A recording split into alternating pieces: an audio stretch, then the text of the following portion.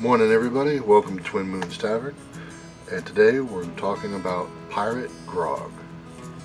First of all, I'd like to apologize about not uploading a video for the last couple of weeks. I've had some technical issues.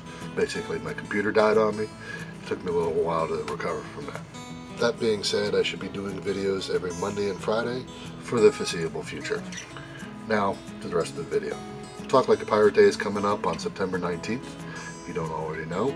Basically, the idea is that you just go around talking like a pirate all day. In honor of that, I'm getting my good friend Toothy Joe to talk about grog. Take it away, Toothy. Aye, thanks for sure. I'm Toothy Joe, and I'm here to teach you how to make grog. Grog is what we drink upon the ships.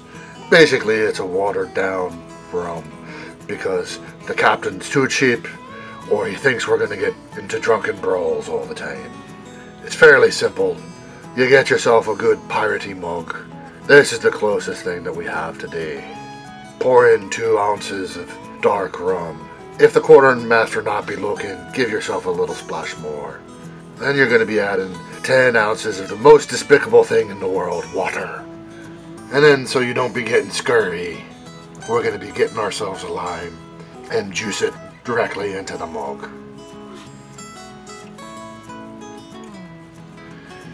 And then, because the proprietor of this establishment wanted to make it unduly fancy, we'd be adding a wedge of lime to it. And then there you go. Now I must be on my way, and I cannot be taking the mug with me, so I have to find something else to put it in. Luckily I have for myself this good ceramic bottle that just be about the right size. And because the proprietor apparently does not know how to pour a drink, he's going to have to use one of these fancy measuring cups with a spout so he can get it in without spilling all over the place.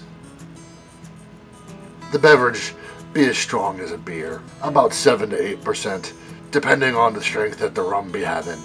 Now that that's all settled and done, I think I'll be on my way.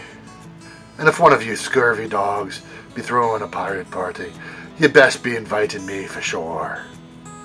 Enjoyed this video, we hope you did, and that you come back again for the next episode.